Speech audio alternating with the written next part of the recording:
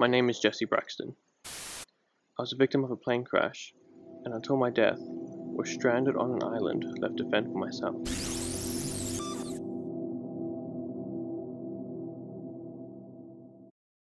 Video log entry 8. I have no idea who or where I am.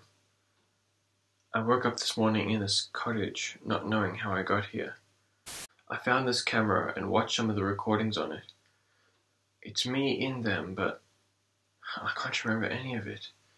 But I thought for the sake of this, Jesse Braxton, I'll record myself for future reference. How did I even get here? What is this place? Man, this is so confusing. Okay, breathe. Breathe, breathe. Maybe something around me could give me a clue as to where I am.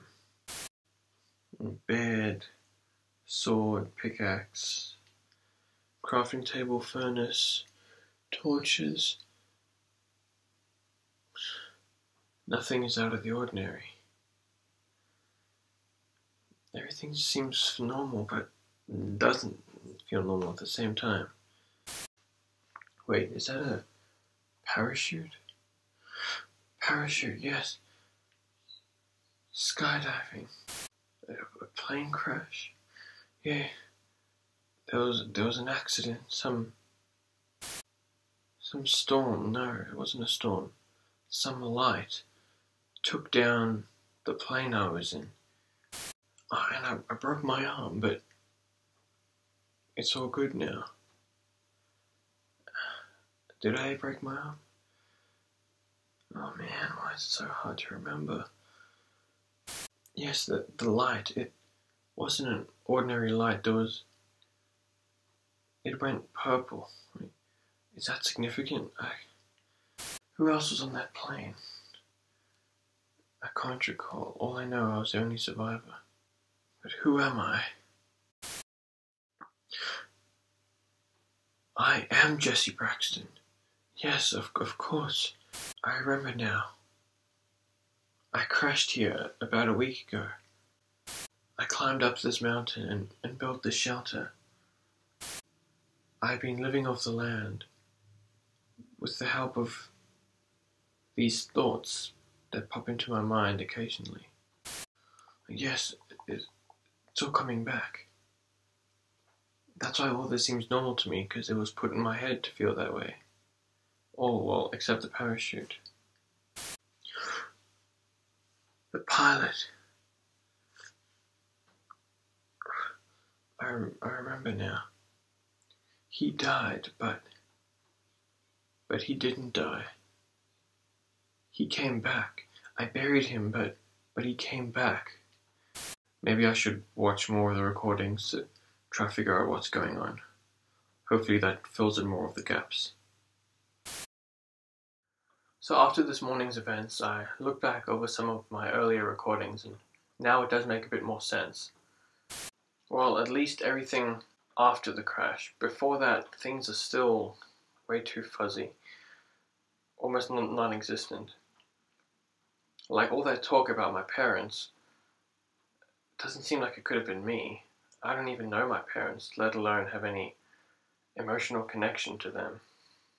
Something else I did notice was music in the background of the last recording, which is strange because I swear I could not hear any music while I was recording it. I wonder where it could have come from. It seems to be just part of this world, I guess. So weird. With my memory mostly back to normal, I continued where I left off, going further down into the spider cave. And yes, I did take torches with me this time. I'm not going to bore you with all the details, but I can say that that room was just the beginning. Everything seemed to be going further down from there, so I followed the path and stabbed torches into the wall as I went along, which provided a sense of direction as well as a steady source of light. I eventually reached this giant ravine. The entire floor of it was just lava, and near the base of it was this a steady flow of water, and wherever the water touched the lava, it turned into this strange-looking purple rock. Might be significant. Something else I also noticed was that the walls of the ravine was covered in ores and minerals. I was able to reach some and mine as much as I could. I couldn't quite make out what they were down there, it wasn't too bright, but when I brought it up here I saw what I had found was coal and iron. I put the iron in the furnace to clear off any impurities and use the coal to burn the fire hot enough. That reminds me, I did see something in the ravine, something quite odd, I thought. I couldn't make out too well with just the light from the lava and the torches, but across the ravine from where I was, I saw what it looked like moss growing on the wall.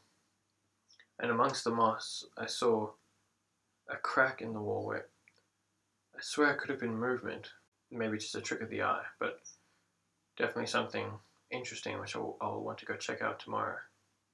It's just getting across might be a bit tricky, but I'm sure if there's a will, there's a way, right? I'll figure something out. But right now, I think I should be getting some sleep. I've done a lot of exploring today in the cave, and it's going to be quite tiring. I should be able to do something with all this iron, but I'll try tomorrow. Until then, Steve out. Braxton out. Who's Steve?